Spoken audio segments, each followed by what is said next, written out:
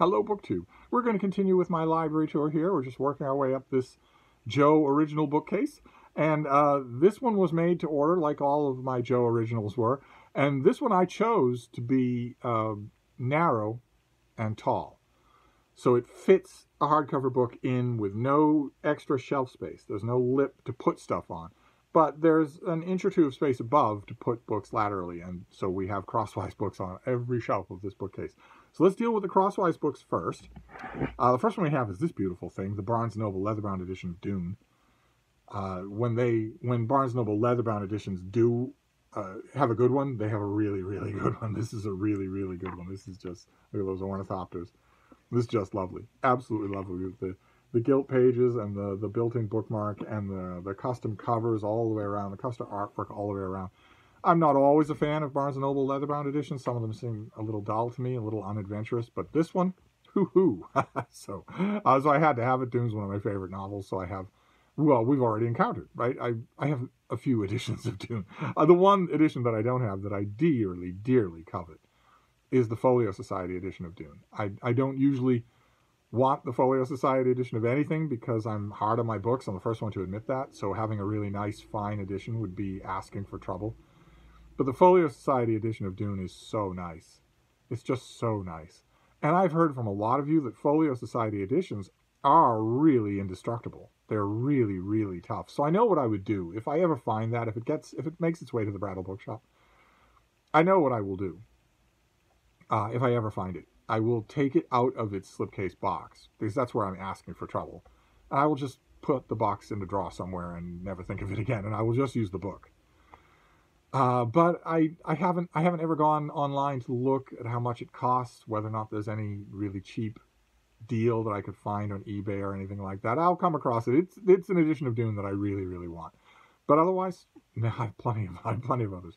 So the last of the crosswise books is a little hardcover. This is Walter Pater's The Renaissance, his little history of the Italian Renaissance. This is a great book. This was discarded from the Billerica library. I don't know what it's doing in here. It's a great work of history, but it belongs with my history books to make room. Not in this case much room, but still. Then we move on to the books on the shelf itself. We have this thing here. This is the Country House Guide. I've mentioned before on this channel, those of you who are new to the channel, maybe you don't know, I have a sweet tooth for English country houses. I've been in almost all of them. I've known a lot of people who own them. And I find them fascinating anyway. I just think they're an amazing little micro phenomenon in architectural and social history. And they are the subject of innumerable guidebooks. This is a great one. It has color and black and white photos, floor plans, histories, all that sort of thing. So I was happy to find it. I should have all my country house books together, but I do not. Then we have a comparatively recent book. When did you come out? 2021. Yes, this is by Daniel Ogden. This is The Werewolf and the Ancient World. Gotta love the Ogden family. This is not a long thing at all, but it is a study of werewolf lore in ancient Greece and ancient Rome, to the extent that we know what they thought of such things. Then we have two copies of the same thing. Isn't that right? Are these two copies of the same thing?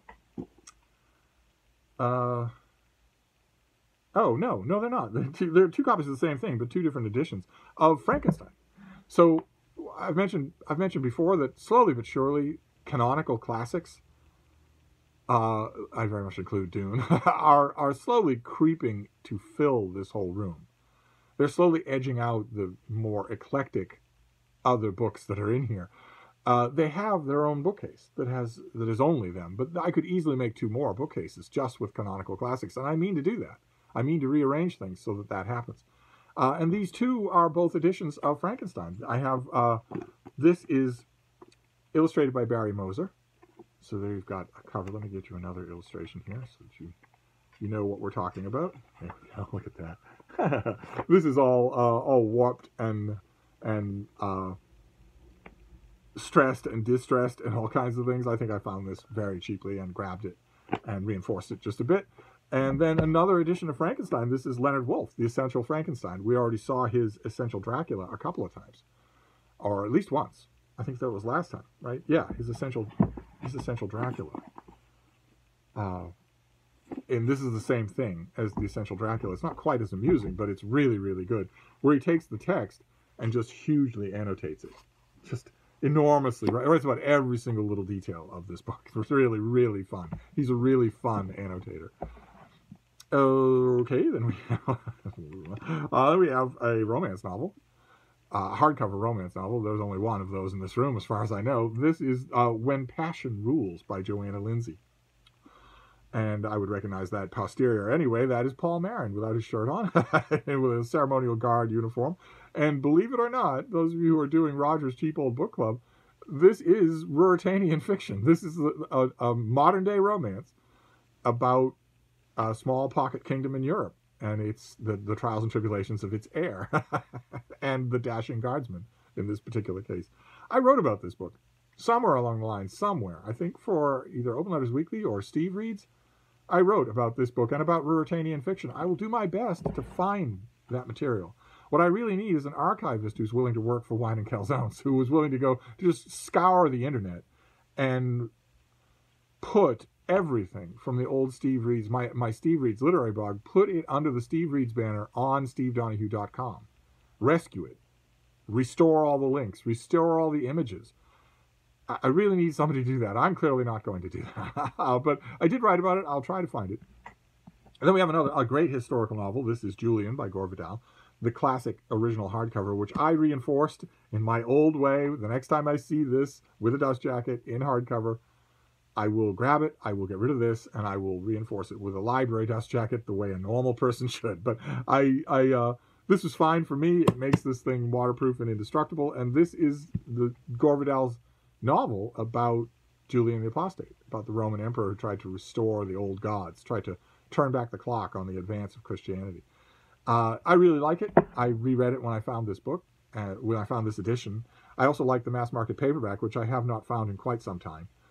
The mass market paperback that was the original version that I read this in, I ignored it when it was out in hardcover, when it first came out.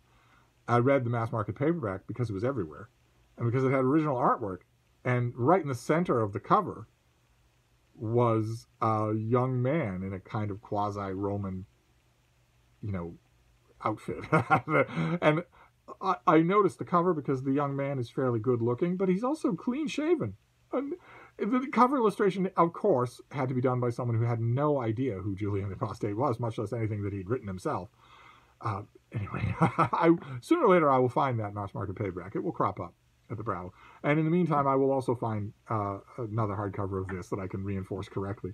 Okay. Then we have Justin Peters' book, The Idealist. Oh my. Okay. Yeah, full of clipped reviews, just full. This is Aaron Swartz and the Rise of Free Culture on the Internet. This is Justin Peters' book on Aaron Swartz. An internet visionary, a young internet visionary, who was faced with what he viewed as an unacceptable future and killed himself rather than face it. Or he'd be alive today. He wouldn't even be an old man today. He wouldn't even be in middle age now. A pretty distressing subject. Every once in a while one gets away. And angering still to this day.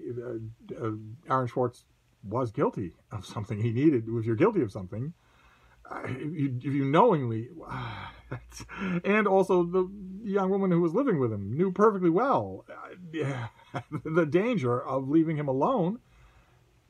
Anyway, this is not a biography. This is much more interesting than that. This is, I wonder if it has pictures of Aaron. I wonder if it does. Probably it does not. But the reviews all did, to stress his youth. It's one of many books that I have about Aaron Swartz. I think all of them are probably in this room, so we'll be getting to them in due time.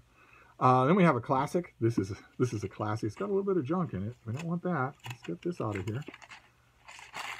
Yeah, that's nothing at all.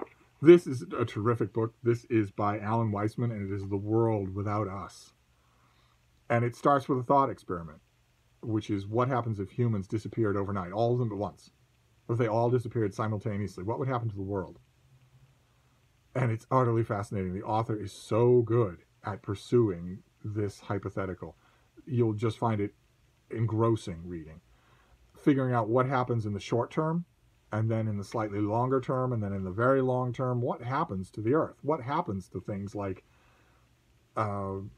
nuclear reactors that need human activity in order to stop them from going critical? What happens to nuclear submarines that need human activity to stop them from going critical in the middle of the ocean? What happens to the buildings and the cities and whatnot? You'll come away from this with all sorts of big thoughts and all sorts of little, hey, did you know, moments that are just so fascinating. Like, for instance, one of the things that Weissman deals with in his book right away, and I loved it, is the stereotypical myth that if the world were to be destroyed, cockroaches would still live. They'd be everywhere because they're so hardy.